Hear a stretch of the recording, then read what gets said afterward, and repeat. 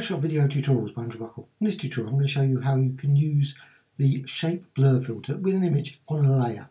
The best way to use it on a layer is to use it as a smart object. So the first thing I'm going to do before I do anything else, just make certain I've got it as the layer, select that, go to layer and then smart objects, convert to smart object.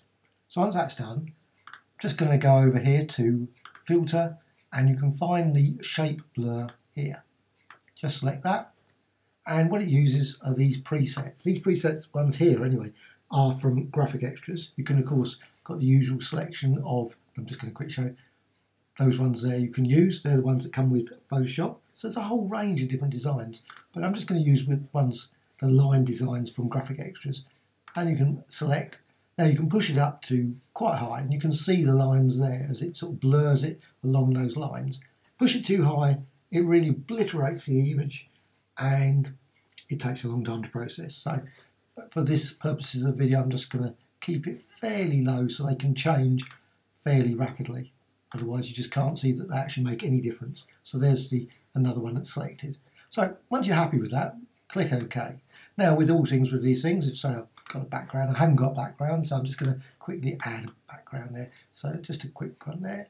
Now what you can do, of course, you can blend, darken, etc. difference.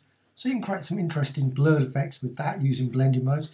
But you can also, and I'm just going to, again, because I've got the black background, so go to the actual layer there, you've got the smart filter, and what you see, you've got this. You can actually add a filter mask. So just select there, and once you do that, you can just see there, filter mask has been selected.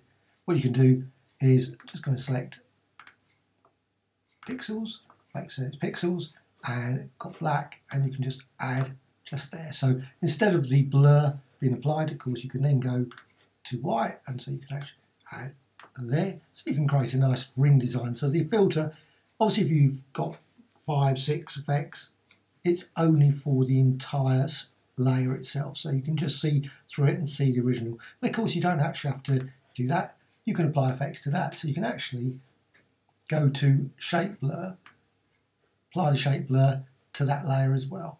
So you can see the effect just added there. So the actual smart filters mask.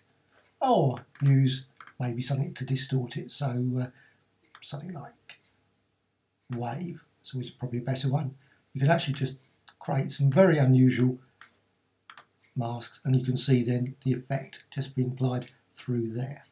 And of course, just go back to there and use that. Hope you found this of interest.